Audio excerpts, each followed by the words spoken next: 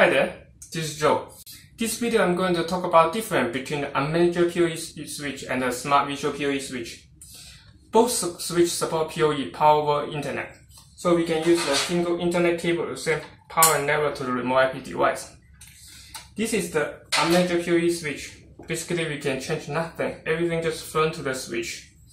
There's 8 ports, so the switch support 8 IP device, and also have 2 uplinks. If you're working with the IP civilian camera, we can connect one port to the recorder and the other port to the main network.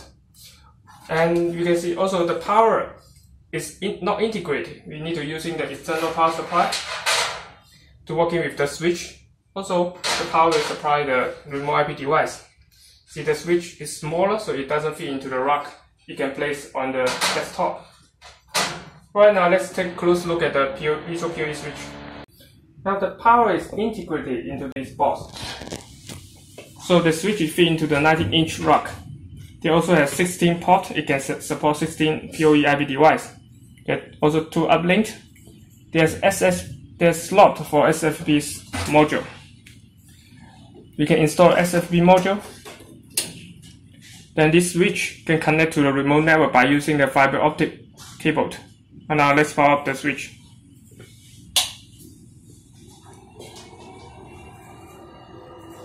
There's LCD built-in, so we can read the status of each channel connecting to the switch.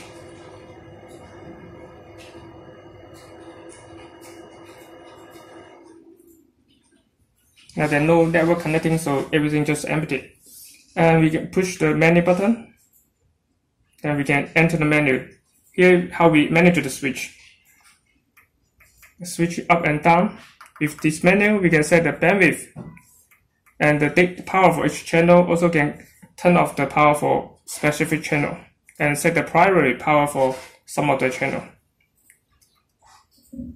So this visual PoE switch doesn't require the PC or other device to manage the switch. Just fire press button and also the LCD display. That will be enough. Alright, that's all. Thanks for watching.